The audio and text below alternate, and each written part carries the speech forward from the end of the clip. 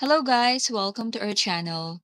In this short and simple video tutorial, I'm gonna show you how you can fix a Messenger incoming call if it's not showing on your screen. You only have to do some simple steps, so without wasting any time, let's get started. So first, try clearing your Messenger cache. So press and hold your Messenger app, then tap on App Info. Then tap on Storage. Then tap on Clear Data. Then tap on Clear Cache. Then OK. Next, tap on the notification option here and make sure that all these options are toggled on.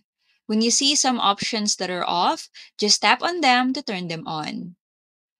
After that, restart or reboot your phone.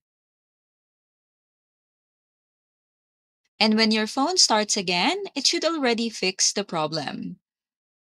And that's pretty much it. I hope this video has been helpful. Thank you for watching and see you in the next one.